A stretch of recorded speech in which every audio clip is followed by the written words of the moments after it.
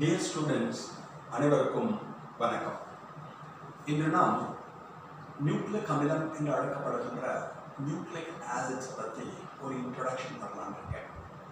இந்த நியூக்ளிக் அமிலம் தான் நீங்கள் பின்னால் படிக்க இருக்கின்ற மாலிகுலர் ஜெனடிக்ஸ் அண்ட் பயோடெக்னாலஜி ஆகிய ரெண்டுக்கும் அடிப்படையாக இருக்கும் என்பதை ஞாபகத்தில் வைத்துக் கொள்ளுங்கள். இந்த நியூக்ளிக் அமிலத்தை பற்றிய ஒரு தெளிவான அறிவு இருந்தால்தான், தெளிவான புரிதல் இருந்தால்தான் நமக்கு அந்த மாலிகுலர் ஜெனடிக்ஸும் அதே போலவே பயோடெக்னாலஜி படிப்பதும் எளிதாக இருக்கும். ஏற்கனவே நியூக்ளிக் அமிலங்களை பற்றி உங்களுக்கு தெரியும். Already you have a clear idea about the nucleic acid, the types of nucleic acid, DNA and RNA. DNA, RNA ஆகிய இரண்டும் நியூக்ளிக் அமிலங்கள் என்பது உங்களுக்கு தெரியும். DNA generally act as a genetic material. பாரம்பரிய பண்புகளை எடுத்துச் செல்லுகின்ற ஒரு வாகனமாக இருக்கிறது DNA என்பது தெரியும். RNA act as a genetic material but in lower animals like plant viruses and retroviruses. தாவர வைரஸ்களிலும் ரெட்ரோவைரஸ்களிலும் RNA மரபு பொருளாக இருக்கும். In other organisms it is involved in protein synthesis. பிற உயிரினங்களில் இது புரதச் சேர்க்கையில் ஈடுபடுகிறது என்பதும் நமக்கு தெரியும். அப்ப DNA, RNA ரெண்டு பேர் இருக்கா. DNA நம்மளோட நியூக்ளியஸ்ல பார்த்திருப்பேன். It is present in the form of chromatin reticulum. நம்முடைய செல்லின் உட்புறத்தை உட்கருவிலே அது chromatin வலைமண்டலாக காணப்படுகிறது புரோட்டீனோட சேர்ந்து. அப்போ உட்கரு என்ன படிய பண்றதோ அதே தான் DNA பண்றது உங்களுக்கு தெரியும். DNA controls all the metabolic activities of the cell. ஒரு செல்லின் அனைத்து வளர்சிதை மாற்ற நிகழ்வுகளையும் கட்டுப்படுத்தும். It carries hereditary information from one generation to the other. ஒரு சந்ததியிலிருந்து அடுத்த சந்ததிக்கு பாரம்பரிய பண்புகளை எடுத்துச் செல்லும். It also controls protein synthesis. புரதச் சேர்க்கையையும் கட்டுப்படுத்தும். இப்போ நம்ம இந்த நியூக்ளிக் ஆசிடோட பேசிக் ஐடியா வரப்போ கொஞ்சம் நம்ம அந்த ஸ்ட்ரக்சரலாக பின்னாடி நீங்கள் படிக்கிறதுக்கு ரொம்ப யூஸ்ஃபுல்லாக இருக்கும். Nucleic acids either DNA or RNA chemically composed of nitrogenous bases, pentose sugar and the phosphate. Nucleic அமிலமானது பொதுவாக நைட்ரஜன் காரங்கள், பென்டோஸ் சர்க்கரை மற்றும் பாஸ்பேட்டினால் ஆனது. Nitrogenous bases is of two types, namely the purine base and the pyrimidine base. Nitrogen காரங்கள் இரண்டு வகைப்படும். ஒன்றிற்கு purine காரம் என்ற பெயர், மற்றொன்றிற்கு பைரிமிடைன் காரம் என்ற பெயர். பியூரின் காரத்தை எடுத்துக்கொண்டால் டைசைக்ளிக் ரிங், ரெண்டு சைக்கிள் வளையம். இங்க எடுத்துட்டேன்னா மோனோசைக்ளிக் ரிங், ஒரு வளையம் இருக்கும். இந்த பியூரின் எடுத்துட்டேன்னா அதோட நைட்ரஜன் பார்த்தீங்கன்னா 1379 1379 இந்த பொசிஷன்ல நைட்ரஜன் இருப்பா. பைரிமிடைன் பேஸ் வந்தோம்னா 1 and 3 ஃபர்ஸ்ட் பொசிஷன்லயும் தேர்ட் பொசிஷன்லயும் நைட்ரஜன் இருப்பா. அப்ப 1379 பொசிஷன்ல நைட்ரஜன் இருப்பா. அந்த டைசைக்ளிக் ரிங்ல அதுக்கு பியூரின் பேரு. இங்க பார்த்தீங்கன்னா 1 and 3 ஃபர்ஸ்ட் அண்ட் தேர்ட் பொசிஷன்ல நைட்ரஜன் இருப்பா. இந்த purine bases எடுத்துட்டேன்னா two types of purine bases are reported, namely the adenine and the guanine. Three types of pyrimidine bases are reported, namely cytosine, thiamine and uracil. பியூரின்ல ரெண்டு பேர் இருப்பா, adenine, guanine. pyrimidine எடுத்துட்டேன்னா cytosine, thiamine, uracil அப்படின்னு மூணு பேர் இருப்பா. இந்த adenine எடுத்துட்டேன்னா it also known as 6-aminopurine. இதோட 6th பொசிஷன்ல NH2 the main group இருப்பா. சோ அதனால அதோட இன்னொரு பேர் 6-aminopurine ன்னு ஆகும். அதே மாதிரி guanine எடுத்துட்டேன்னா 6-oxyaminopurine ன்னு பேர். இங்க 6th பொசிஷன்ல பார்த்தா ஆக்ஸிஜன் வந்துருவா. 6-oxy இந்த இடத்துல அமைன் குரூப் இருக்கும். 6-oxyaminopurine அப்படின்னு சொல்லிட்டு guanine சொல்லுவாங்க. அப்படியே இங்க ஓடுவாங்க. Cytosine is also known as 2-oxyaminopyrimidine. Second பொசிஷன்ல ஆக்ஸிஜன் இருப்பா. thiamine எடுத்துட்டேன்னா 2,4-dioxy-5-methylpyrimidine.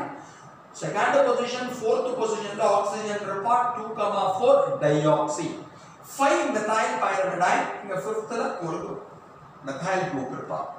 uracil ஓடி வந்தேன்னா demethylated thiamine. Demethylated thiamine னு சொல்றதுல ஏன்னா இங்க இருக்கிற methyl group thiamineல இங்க இருக்காது. இதுக்கு uracil இருக்கு.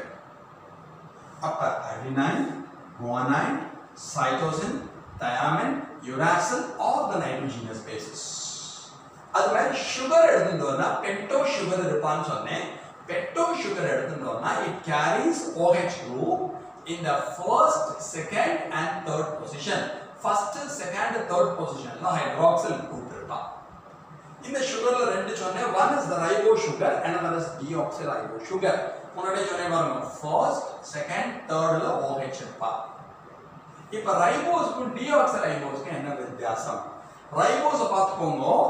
HOH, HOH, HOH இங்க அப்படியே ஓடிவாங்க. Oxygen is absent in the second carbon. Then the ribose is said to be deoxyribose. இங்க HOH இருப்பா, இங்க HH இருக்கு, இங்க oxygen இல்ல. If oxygen is absent in the second carbon, then it is known as deoxyribose sugar. அப்ப சர்க்கரையில ரெண்டு type இருக்கா. One is the ribose sugar, another is deoxyribose sugar. அப்ப ஒரு நியூக்ளிக் ஆசிட் எப்படி ஃபார்ம் ஆகும், காஃபி எப்படி ஃபார்ம் ஆகும் நமக்கு தெரியும். பால், டிகாஷன், சர்க்கரை மூணையும் கலக்கினால் நமக்கு காஃபி கிடைக்கிற மாதிரி nitrogenous bases, bento sugar, phosphate இது மூணையும் சேர்த்தோம்னா we get the nucleic acid. இந்த நியூக்ளிக் ஆசிட் எப்படி ஃபார்ம் ஆகுது? Nucleotide is the nano particle of nucleic acid. Nucleic அமிலத்தின் அடிப்படையாக நானோ பார்ட்டிகிளாக குட்டியூண்டா இருக்கிறது நியூக்ளியோடைடு சொல்லுவாங்க. ஃபர்ஸ்ட் என்ன ஆகும்னா nitrogenous bases சுகரோட சேருவா with the help of one glucosidic linkage. Nitrogenous bases சுகரோட n glucosidic linkage மூலமா சேருவா. இதுக்கு பேர் நியூக்ளியோசைடுன்னு பேர்.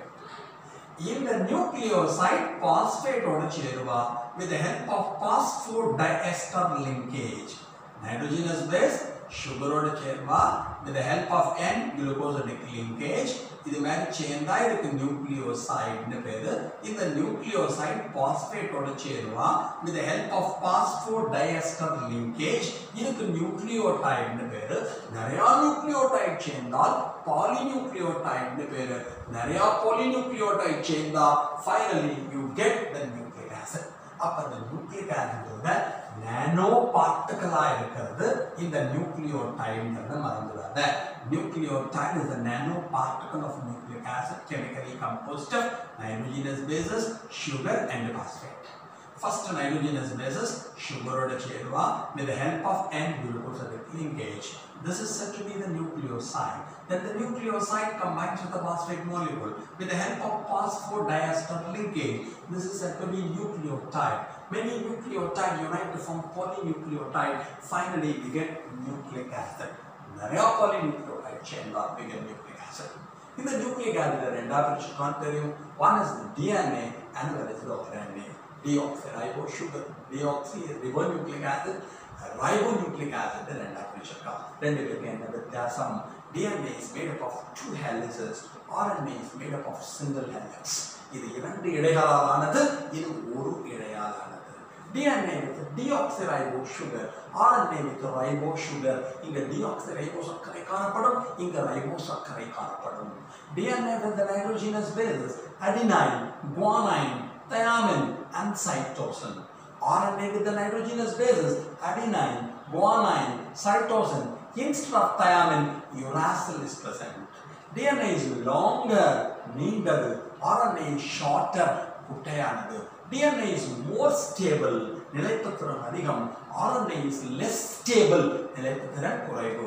Two helices, single helix, deoxyribose sugar, ribose sugar, adenine, guanine, cytosine, thiamine, adenine, guanine, cytosine. Instead of thiamine, uracil is present.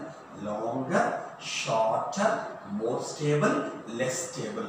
இரண்டு இழைகளானது ஒரு இழையாலானது.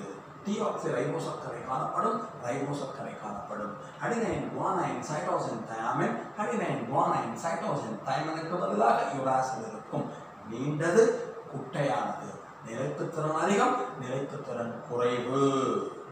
இதான் ஞாபகம் வச்சுக்கணும். Okay, இதுதான் பேஸ். நீங்க என்ன படிக்கக்கூடிய மாலிகுலர் ஜெனடிக்ஸ், பயோடெக்னாலஜி எல்லாத்துக்கும் இதுதான் அடிப்படையாக இருக்கும். இதை கொஞ்சம் நல்லா கவனிச்சுக்கோங்க. தேங்க்யூ. Thanks a lot.